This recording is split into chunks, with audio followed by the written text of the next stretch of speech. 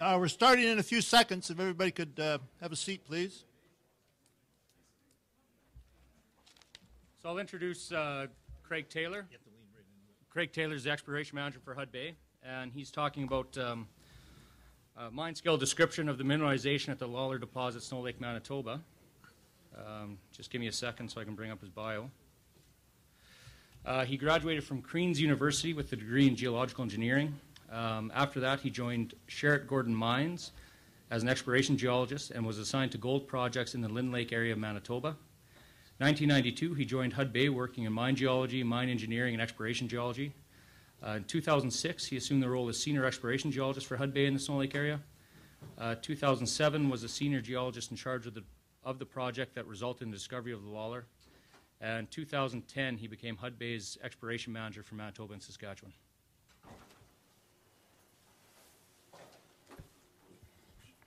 All right, thanks, Peter. What I'd like to do here is, I felt at this point we'd had enough detailed geology about VMS and the Snow Lake camp. So what I'd like to do is basically switch over and talk about the mineralization at the Lalor deposit, so basically the geophysical target. So I'm going to go over the large-scale setting for the mineralization as well, and then onto the smaller scale detailed setting. And I also have a slide on exploration to production at Lalor. So what we see here in the picture on the bottom right there is a picture of a face underground. So the light-colored mineral is pyrite, massive pyrite mineralization, and then the dark-colored mineral is massive sphalerite mineralization. So I'll start out again with the large-scale setting. So you've seen this slide, or this is a portion of a slide that Al Galley had earlier. And basically, VMS deposits in the Flin Flon and Snow Lake area, most of them are bimodal mafic setting, which means the predominant rock in the area is mafics or basalts. So you can see in the diagram on the left there, basalts in the footwall, localized rhyolite associated with the massive sulphide mineralization, and then additional basalt on top of that. Lalor also shares some characteristics that are more like a bimodal felsic deposit, and bimodal felsic deposits have a lot of pyroclastic felsic rocks, lower copper grade and higher zinc grade, and also higher gold grades.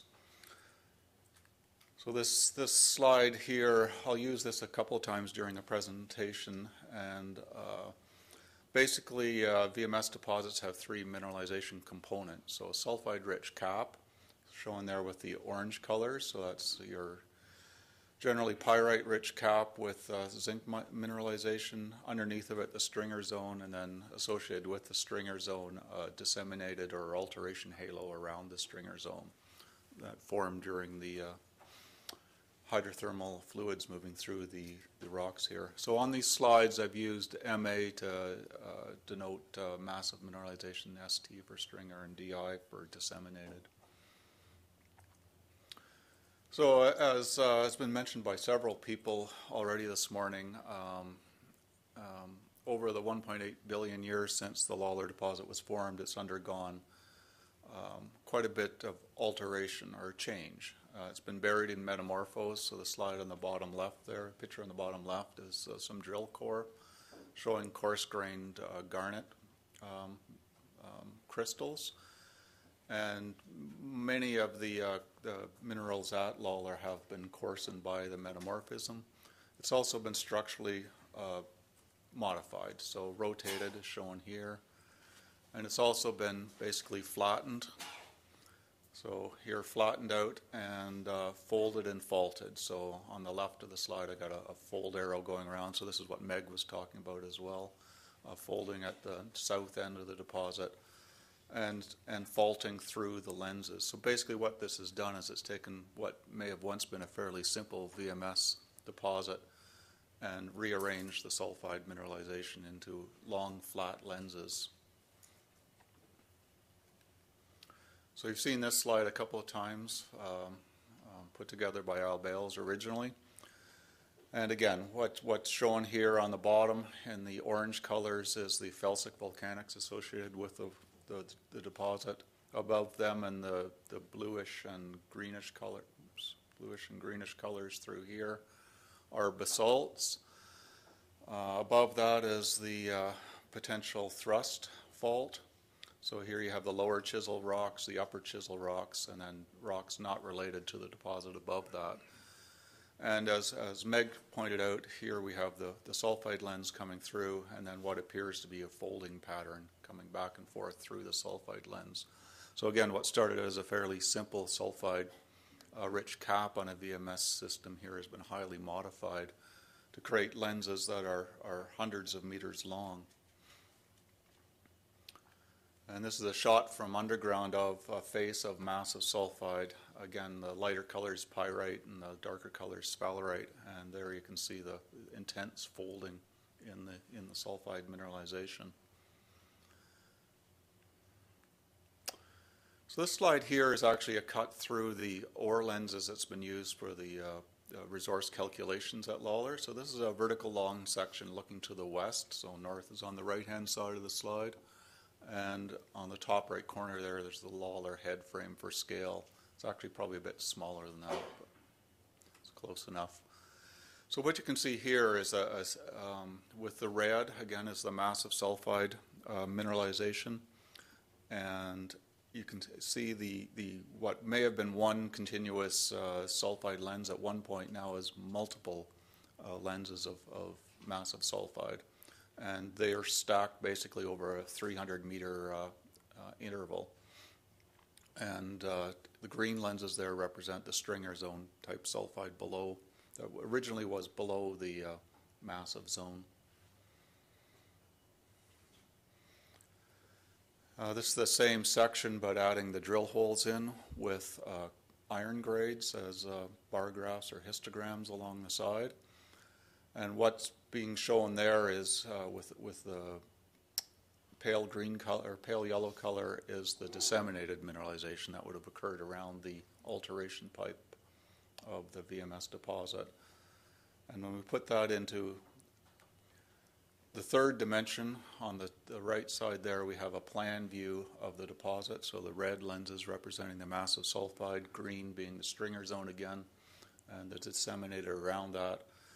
And this really gives us an idea of the overall scale of what the geophysical target is at Lalor.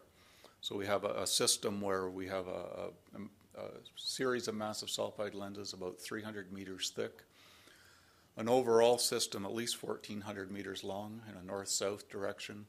And then we look at the width on the slide on the right there, we can see the deposit's about 600 meters wide. So you're actually looking at, for a VMS deposit, a huge system.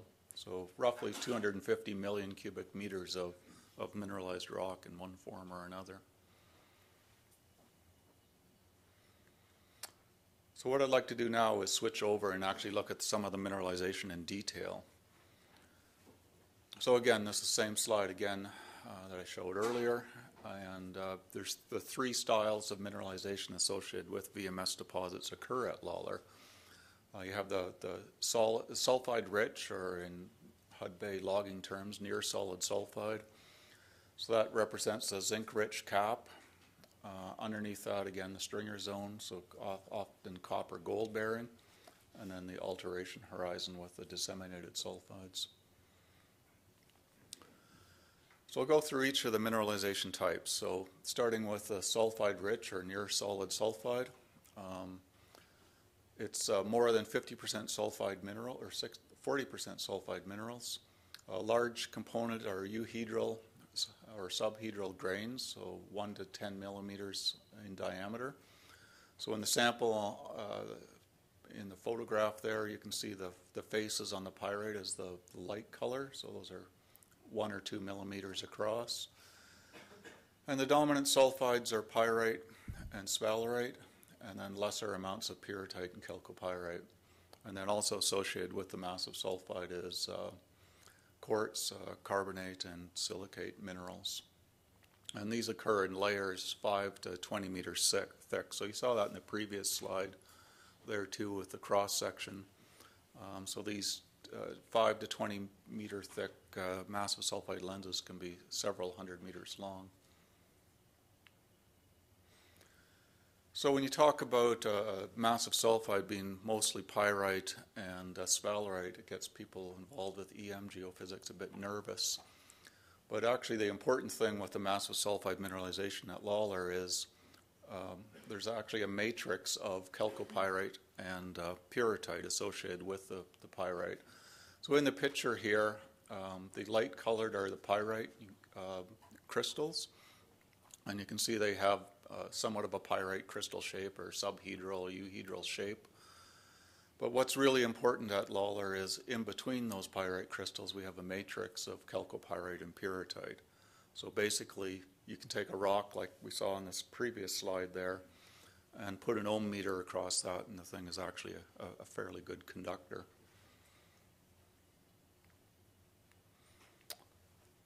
Second mineralization type at Lalor is the stringer sulfide. So this is a picture from underground of a face. Stringer sulfide is basically a web of sulfide-rich veins and a barren host rock. So a host rock can be many different things. Veins are typically half a centimeter to a meter in thickness, more than 50% sulfides, and they're predominantly pyrrhotite and chalcopyrite with lesser amounts of sphalerite, pyrite, and galena.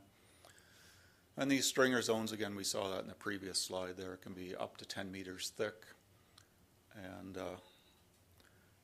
somewhat continuous now.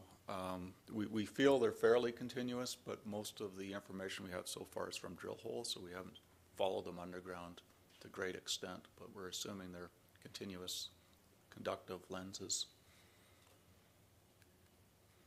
And again, here we have a photomicrograph of a stringer zone type sulfide. So here we're not seeing that euhedral pyrite, but we can see the interconnected chalcopyrite and pyrrhotite mineralization. So again, these stringers, when you see them in drill core or in faces underground, appear to be interconnected and continuous. Third mineralization type is disseminated sulfides. So here we have some drill core showing pyrite. They occur in individual grains less than 1 millimeter to 10 millimeters across, and predominantly pyrite. You also get pyrrhotite, sphalerite, chalcopyrite, and galena, again in a barren host rock. And these occur in poorly defined zones 10 to 100 meters thick. And again, a photomicrograph showing the mineralization, and here the black minerals are the sulfide minerals sitting in a silicate-rich matrix, and there you can see you've got basically isolated pyrite and chalcopyrite crystals, about 0.1 to 0.2 millimeters across. So basically that's your overall picture of what the Lalor mineralization package looks like. So you have the 3 different mineralization types forming a package 300 meters thick, at least 1,400 meters long, and 600 meters wide. And I'd just like to finish up with a slide on the exploration history for Lalor. So basically there was about 50 years worth of historical work that resulted in a geophysical survey being designed and proposed. Resulting in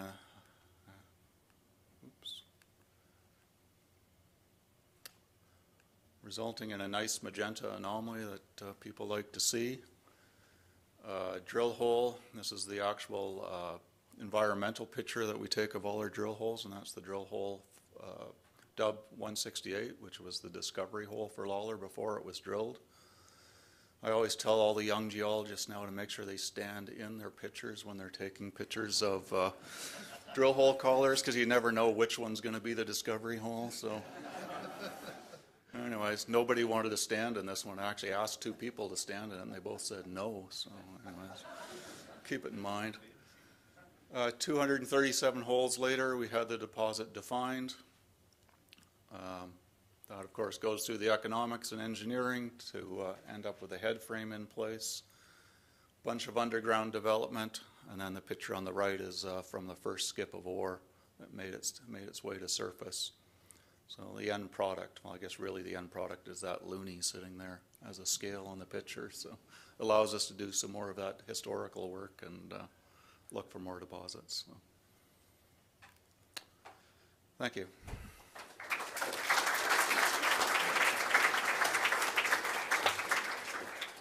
Don't be surprised if on the next presentation you see my face photoshopped in that Dub 1. Any questions for Craig? Given the deformation has basically created a much larger footprint for geophysics to see, have you thought about if you backed all of that back up? Because you showed the theoretical cartoon a number of times, and you said, let's take all that rock and put it back in what we think it would have been in the first place. Stick it roughly where the depth is. Do you think that would be detectable? Well, Second question is, has all that deformation raised the conductance of that compared with some of the other less deformed deposits? So, yeah, I don't know if it would make it, I think it would still be detectable. The same volume of sulfide would be there, perhaps not spread out quite as much. Maybe some of the geophysicists can add to that later. As far as the conductivity, definitely it's coarsened the grain size up, and so the different sulfide minerals behave differently to metamorphism. So things like pyrite stay fairly brittle and solid, where the chalcopyrite and pyrrhotite will end up forming veins. So perhaps it did make it more conductive by just changing the nature of the mineralization.